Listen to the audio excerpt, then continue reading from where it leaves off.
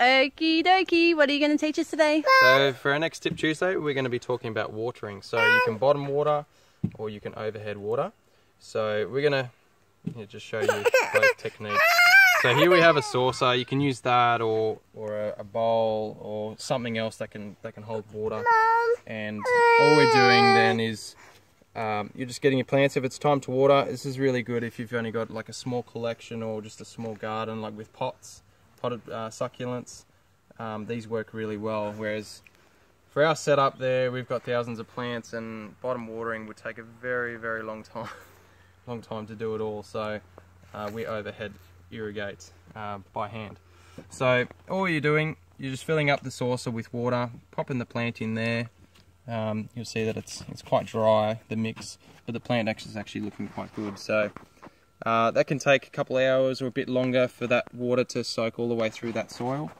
So you'll just come back later, and once you notice that the top part of the potting mix there is wet, it's time to take it out. So what you want to do then is you want to allow that soil to completely drain or dry out before your next watering. So you don't want to keep constantly watering, say like daily or every second day, because you're just not allowing those roots to take in all the oxygen. You're just blocking all those pockets in the soil, and that can be a cause of rotting. So we want to allow that to completely drain. So we've got a good example here of this Echeveria blueprints. So this is exactly the same batch. You'll notice this one, it's quite wrinkly, the leaves, they're soft. It just looks really thirsty, which it is, whereas this one here is looking nice and plump. You can even feel it nice and plump, that there's a nice amount of water in there. So that one's not ready for a drink yet. We're going to leave that one for a little while then and just monitor it. So all we're going to do here, we overhead water, so we just use a U-boot hose. Pretty much just imitates the rain. So what rain? No, sorry. Well, we haven't had a lot lately, but it's looking good over this next week. So all we're doing then is we're just giving it a good squirt of water. You're watching the soil drain, the water drain all the way through the soil.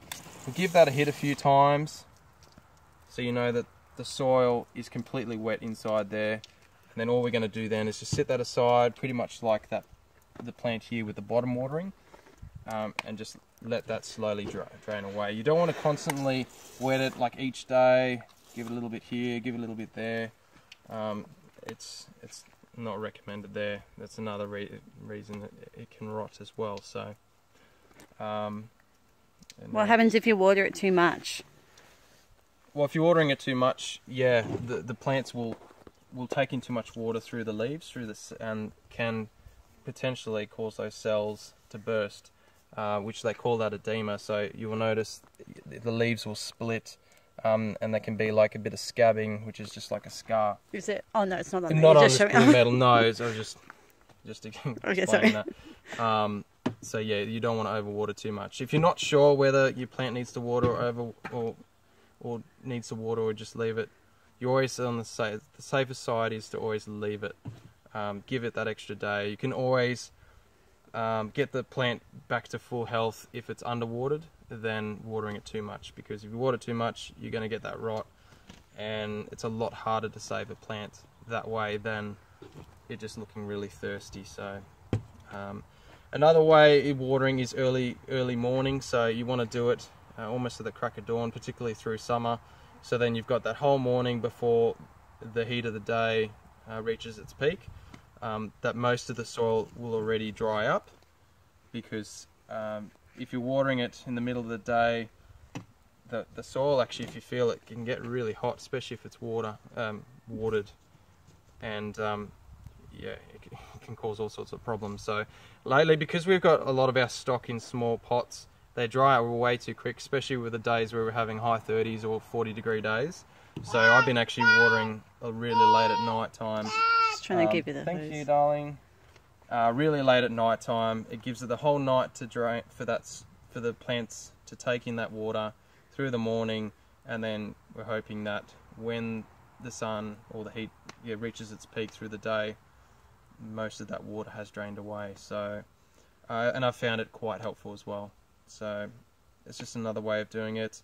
with watering, how frequently? Through summer, you want to probably do it about once a week, maybe once a fortnight, and then as we go into the cooler months, you start backing off on that watering.